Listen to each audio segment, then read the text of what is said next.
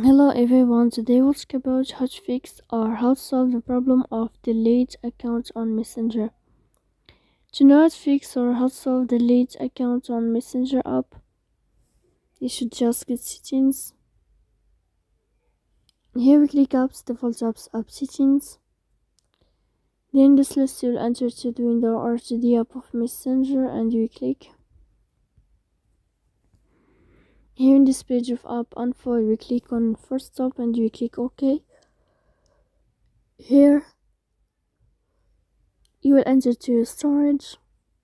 Then we can click clear cache. Don't click clear data because that can cause you errors in your app.